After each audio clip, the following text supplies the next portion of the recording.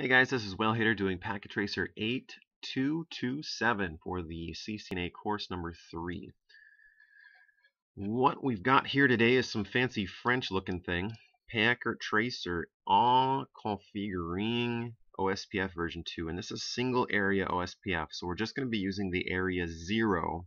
That's the backbone area, the default area for OSPF. So what it's telling us to do is we have to follow these three things. We're going to use the process ID of 10.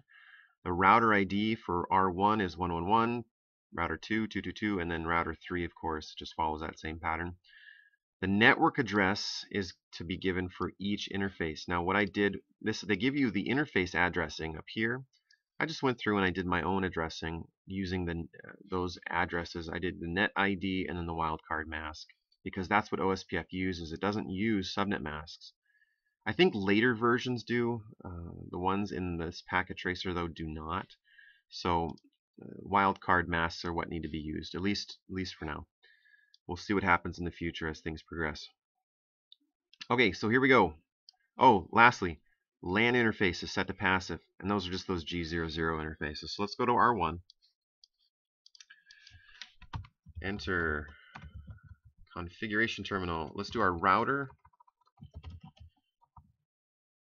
Come on, router OSPF, and we're going to use the process ID of 10. Now we're just a random number, right? But I think you can use up to anywhere from 1 all the way up to 65,535 if I remember correctly.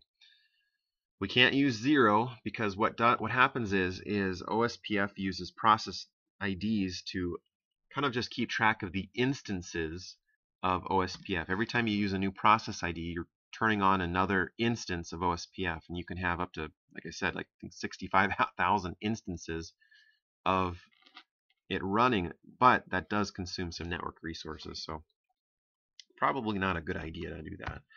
Anyway, OSPF 10. Now let's give ourselves a router ID. Let's just quad 1s for R1. Now let's do our network statements. 172.16.10.255 there. Let's give ourselves the area command and a 0. I'm just going to press the up arrow, and let's change this to a 3, and then we're going to change that to a 3. I think that's all we need to do, right? Right. Next, we're going to change most of this. 192.168.10.4. Again, it's a subnet mask of 255, 255, 255, 252, the inversion of which is the 0003. Enter. All right, now we just have to do that passive interface, G00.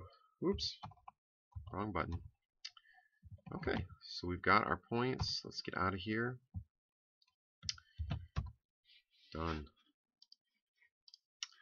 R2. And we're basically just going to be doing the same thing. I mean, the network statements are going to be a little bit different, but the rest of this is going to be very similar. Network. Done with those. All right, 172.16.2.0.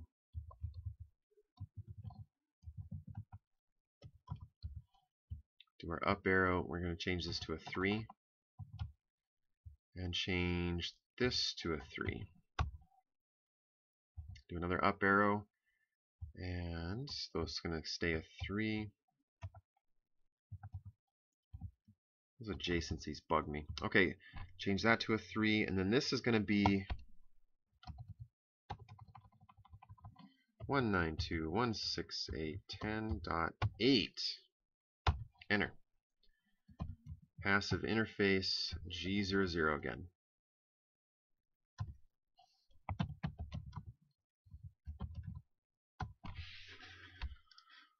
All right, lastly, let's do R3.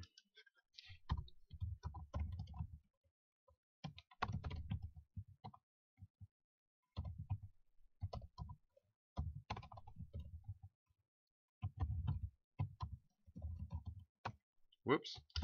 Network. Okay, network. Here we go. 192.168.1.0 000.255 area 0. Enter.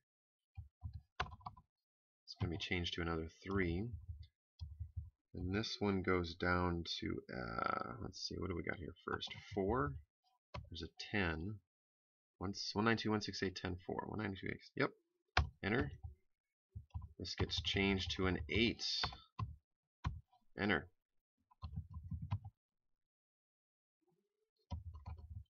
And we get both of those. Cool. So passive, yep, okay, we're good. So now we got our 100 points and we're ready to do our network testing. To do that, just go through and use the addressing table that's provided. I would suggest using one of the routers or one of the switches to ping everything. Reason being is they ping a lot faster than a PC, even though they probably tell you here to use, let's see, on each router the routing table should, each PC should be able to ping the other 2 PCs. If not, check your configuration. What I would do is, I suggest if you're going to do the network testing, go through and just use one of the routers to ping the rest of the devices on the network, because they just ping so much faster. For instance, I'll just do R3 quick. Let's do end ping, and let's just go up to our addressing table, and we'll just select the PC1 because it's the farthest address. Control C, copy, paste, enter. And that is a lot faster than waiting for all those replies on a PC command line. Alright guys, thank you very much for watching. I'll talk to you guys later. Peace.